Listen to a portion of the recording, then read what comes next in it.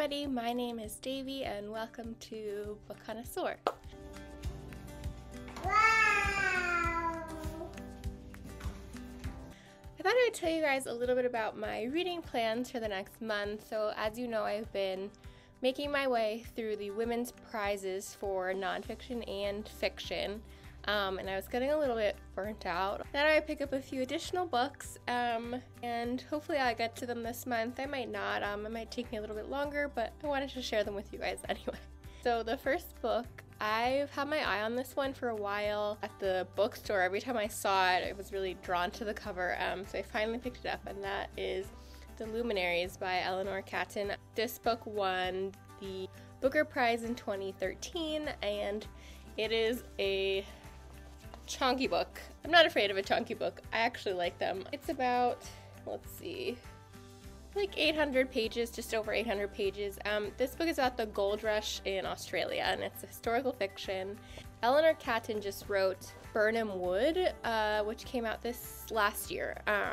And so I wanted to read this before I read Birnam Wood.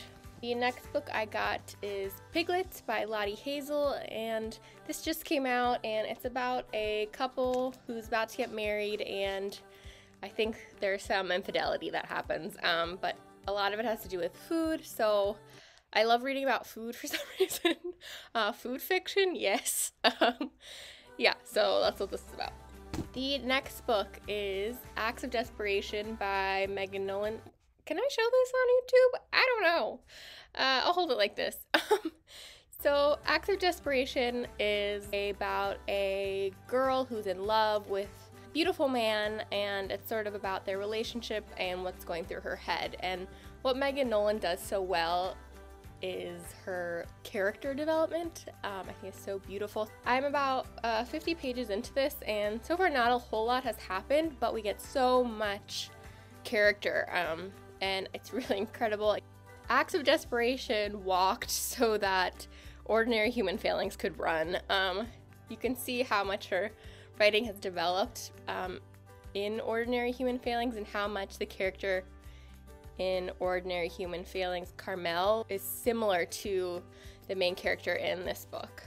The next two books were kindly sent to me by the publishers, and I wanted to share those with you guys. The first is Modern Fairies by Claire Pollard. This book is about a group of people in Versailles during the 1600s, and I'll just read you a little bit of the back. Each week, a rogue group of intellectuals gathers at her Parisian home, debate, flirt, and perform contes de fées, fairy tales that challenge the status quo, at a salon that will change the course of literature forever. Yes, please. Also, this cover, it's everything I didn't know I wanted in a cover. It's amazing. Next book you probably heard of, and it's been making its rounds on the tube, and that is In Memoriam by Alice Wynne.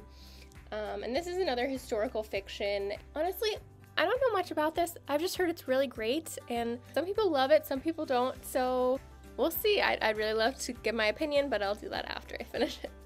The next three books I got from the library, and the first is Shuggie Bang by Douglas Stewart. This book won the Booker in 2020, and I read Young Mungo by Douglas Stewart, and I really loved it. I will give a disclaimer that there are some really difficult parts to read in Young Mungo, and I'm expecting there to be some difficult things in here too, just based on my previous reading of this author. Yeah, I really loved Young Mungo. As much as you can love a horrible story, I thought it was really beautifully told. I love the character of Mungo and his family dynamics, so I'm excited to read Shuggie Bang. The next book I got is Juno Loves Legs by Karl Geary.